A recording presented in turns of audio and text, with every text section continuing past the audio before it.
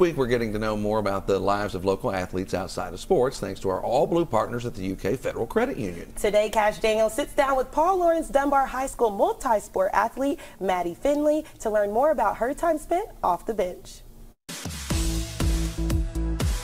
Hey, what's up, everybody? Welcome to Off the Bench here on Everyday Kentucky, presented by the University of Kentucky Federal Credit Union. We are live here at Locust Trace Agricultural Center, and I'm here with my friend Mattie Finley. She is a junior at Paul Laurence Dunbar. She is a multi-sport athlete. You love tennis and cross country, and she also has a little bit of background in self-defense with Krav Maga self-defense.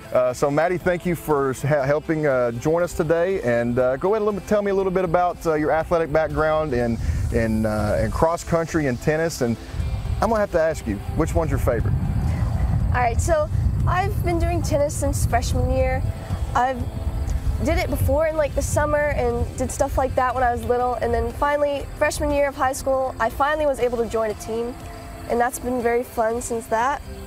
Cross country, I mean, I've always done like running with like Girls on the Run in elementary school and stuff like that, and then like throughout middle school I did track and like long distance, and then finally in high school I joined the cross country team. That's pretty cool, because a lot of kids nowadays are not multi-sport athletes. I mean, they try to focus on one, and you know, you miss out a lot of experiences. So that's really cool that, you know, you get to experience more than just one side of sports, and get out and get to meet new people, new teammates, things like that. But yes, as I said, we're here at Locust Trace Agriculture Center out in the middle of nowhere here in Lexington, Kentucky. Actually, one of my favorite parts of being out here in the middle of nowhere, kind of back to my roots. So kind of tell me what you do here, and you know, what's the most enjoyable moment for you?